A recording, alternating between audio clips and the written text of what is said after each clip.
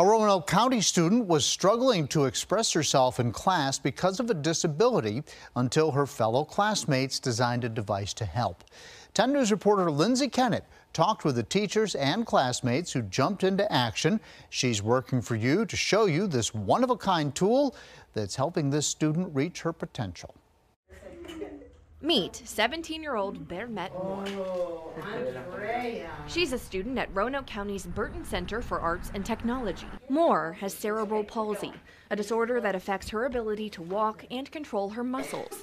It's difficult for her to write or type. Gave me a picture of the entryway. Her English language learner teacher, Margaret Witt, wanted to help. She had all the knowledge that she needed, but the cerebral palsy was kind of robbing her of her chance to fully participate as much as she wanted to. So she enlisted the help of Sean Burns, the school's mechatronics teacher, a type of engineering that brings together mechanics, electronics, computing, and robotics.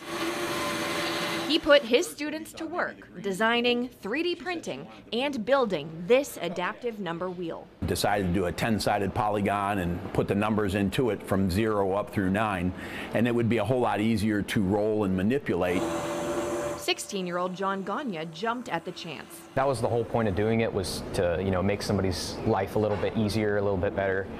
Knowing that she was able to participate in that class just like any other student should be able to, it, made work 100% worth it. It took about a week and a half to make before the final product was given to Moore on Tuesday. Witt already notices a difference. That really did help her to be able to react as quickly as the others, and it gave her more confidence. Moore is all smiles. Is it good?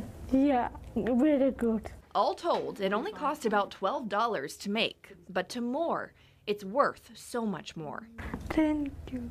In Roanoke County, Lindsay Kennett, 10 News, working for you. The school's mechatronics and engineering students are now planning to design and build more devices to help Moore.